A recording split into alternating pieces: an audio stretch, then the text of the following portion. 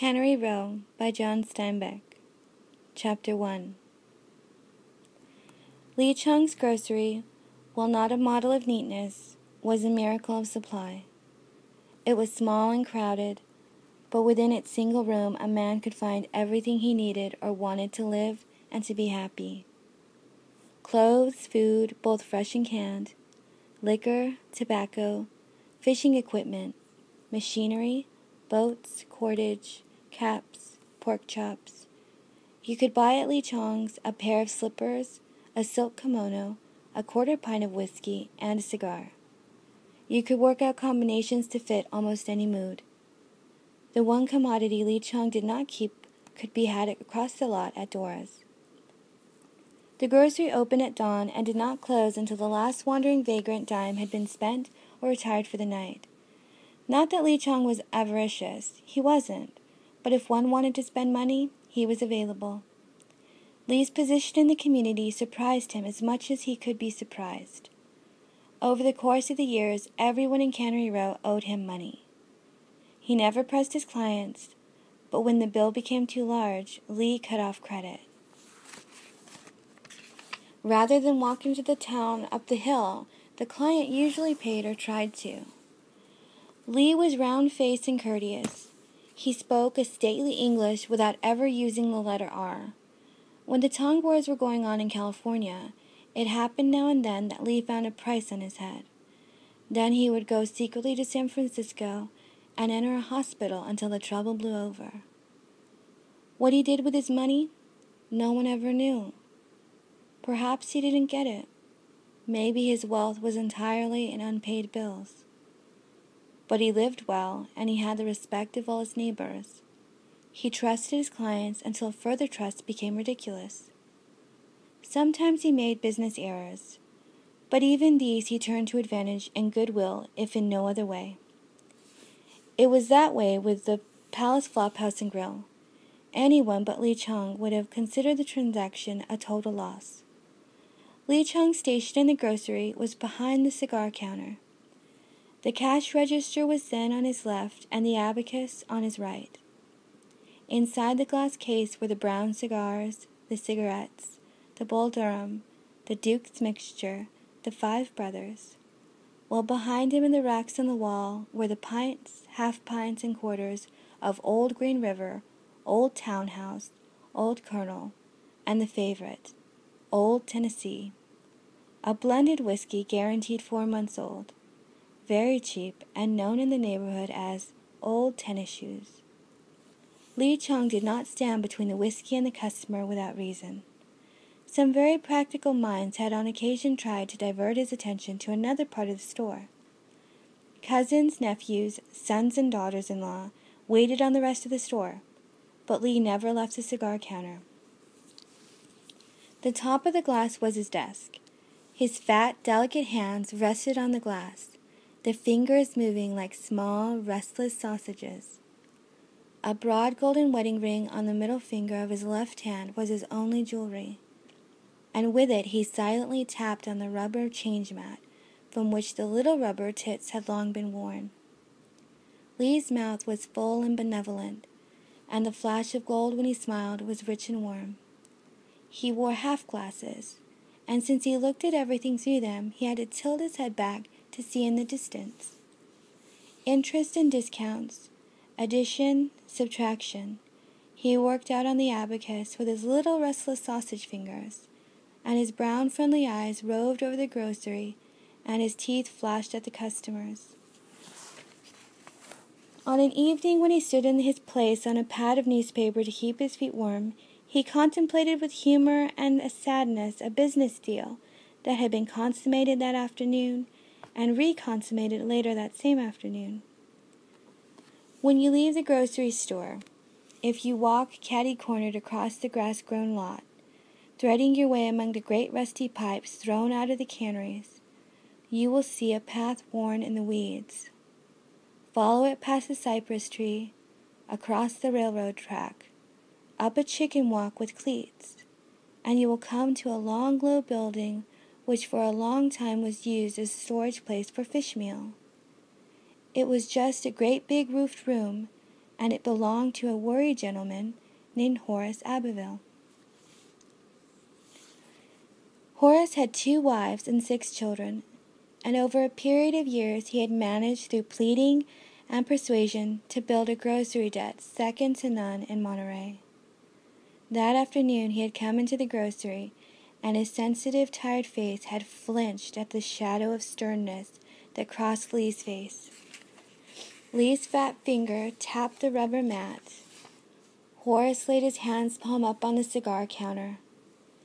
"I guess I owe you plenty of dough," he said simply. Lee's teeth flashed up in appreciation of an approach so different from any he had ever heard. He nodded gravely, but he waited for the trick to develop. Horace wet his lips with his tongue. A good job from corner to corner. "I hate to have my kids with that hanging over them," he said. "Why, I bet you wouldn't let them have a pack of spearmint now." Lee Chung's face agreed with this conclusion. "Plenty dough," he said. Horace continued. "You know that place of mine across the track up there where the fish meal is?" Lee Chung nodded. It was his fish meal. Horace said earnestly, "If I was to give you that place, would it clear me up with you?" Lee Chung tilted his head back and stared at Horace through his half-glasses, while his mind flicked among accounts and his right hand moved restlessly to the abacus. He considered the construction, which was flimsy, and the lot which might be valuable if a cannery ever wanted to expand. "Sure," said Lee Chung. "Well, get out the accounts and I'll make you a bill of sale on that place." Horace seemed in a hurry. "No need papers," said Lee. "I make paid-in-full paper." They finished the deal with dignity, and Lee Chung threw in a 1/4 pint of old tennis shoe. And then Horace Abbeville walked very straight, went across the lot and past the cypress tree, and across the track, and up the chicken walk and into the building that had been his, and he shot himself on a heap of fish meal. And although it has nothing to do with this story, no Abbeville child, no matter who its mother was, knew the lack of a stick of spearmint afterward. But to get back to the evening. Horace was on the trestles with the embalming needles in him, and his 2 wives were sitting on the steps of his house with their arms about each other. They were good friends until after the funeral, and then they divided up the children and never spoke to each other again. Lee Chung stood in the back of the cigar counter, and his nice brown eyes were turned inward on a calm and eternal Chinese sorrow. He knew he could not have helped it, but he wished he might have known and perhaps tried to help. It was deeply a part of Lee's kindness and understanding that man's right to kill himself is inviolable, and sometimes a friend can make it unnecessary. Lee had already underwritten the funeral and sent a wash basket of groceries to the stricken families. Now Lee Chung owned the Abbeville building, a good roof, a good floor, 2 windows, and a door. True, it was piled high with fish meal, and the smell of it was delicate and penetrating. Lee considered it as a storage for groceries, as a kind of warehouse, but he gave that up on second thought. It was too far away, and anyone can go in through a window. He was tapping the rubber mat with his gold ring and considering the problem when the door opened and Mac came in. Mac was the elder, leader, mentor, and to a small extent the exploiter of a little group of men who had in common no families, no money, and no ambitions beyond food, drink, and contentment. But whereas most men in their search for contentment destroy themselves and fall warily short of their targets, Mac and his friends approached contentment casually, quietly, and absorbed it gently. Mac and Hazel, a young man of great strength, Eddie, who filled in as a bartender at La Ida, Huey and Jones, who occasionally collected frogs and cats for Western Biological, were currently living in those large rusty pipes in the lot next to Lee Chung's. That is, they lived in the pipes when it was damp, but in fine weather they lived in the shadow of the black cypress tree at the top of the lot. The limbs folded down and made a canopy under which a man could lie and look out at the flow and vitality of Cannery Row. Lee Chung stiffened ever so slightly when Mac came in, and his eyes glanced quickly about the store to make sure that Eddie or Hazel or Huey or Jones had not come in too and drifted away among the groceries. Mac laid out his cards with a winning honesty.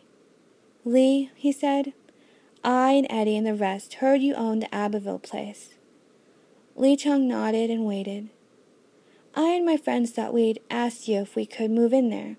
We'll keep up the property," he added quickly. "Wouldn't let anybody break in or hurt anything. Kids might knock out the window, you know," Mac suggested. "Place might burn down if somebody don't keep an eye on it."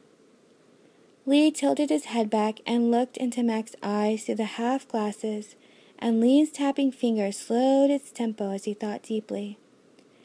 In Mac's eyes there was goodwill and good fellowship, and a desire to make everyone happy. Why did Lee Chung feel slightly surrounded? Why did his mind pick its way as delicately as a cat through a cactus? It had been done sweetly done, almost in a spirit of philanthropy. Lee's mind leapt ahead at the possibilities. No, they were probabilities, and his finger-tapping slowed still further. He saw himself refusing Mac's request, and he saw the broken glass from the windows. Then Mac would offer a second time to watch over and preserve Lee's property, and at the second refusal Lee could smell the smoke, could see the little flames creeping up the walls. Mac and his friends would try to help to put it out. Lee's finger came to a gentle rest on the change mat. He was beaten. He knew it. There was left to him only the possibility of saving face, and Mac was likely to be very generous about that. Lee said, "You like pay rent my place. You like live there same hotel." Mac smiled broadly and was generous. "Say," he cried, "that's an idea. Sure, how much?" Lee considered. He knew it didn't matter what he charged. He wasn't going to get it anyway. He might just as well make it a really sturdy, face-saving sum. $5 a week, said Lee. Mac played it through to the end. "I'll have to talk to the boys about it," he said dubiously. "Couldn't you make that $4 a week?" $5, said Lee firmly. "Well, I'll see what the boys say," said Mac. And that was the way it was. Everyone was happy about it. And if it be thought that Lee Chung suffered a total loss, at least he did not work that way. At least his mind did not work that way. The windows were not broken, fire did not break out, and while no rent was ever paid, if the tenants ever had any money, and quite often they did, it never occurred to them to spend it any place except at Lee Chung's grocery.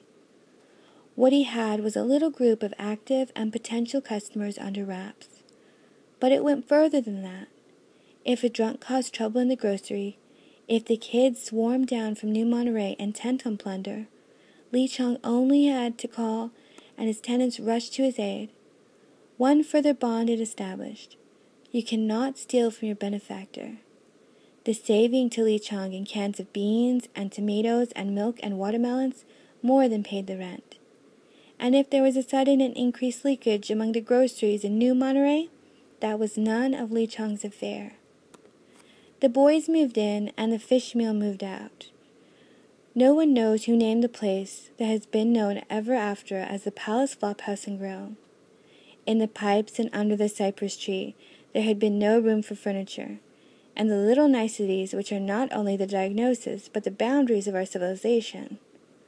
Once in the Palace Flophouse, the boys set about furnishing it. A chair appeared, and a cot, and another chair. A hardware store supplied a can of red paint not reluctantly because it never knew about it. And as a new table or footstool appeared, it was painted, which not only made it very pretty, but also disguised it to a certain extent in case the former owner looked in. And the Palace Flophouse and Grill began to function. The boys could sit in front of their door and look down across the track and across the lot and across the street, right into the front windows of Western Biological. They could hear the music from the laboratory at night, and their eyes followed Doc across the street when he went to Lee Chung's for beer. And Max said, "That Doc is a fine fellow. We ought to do something for him."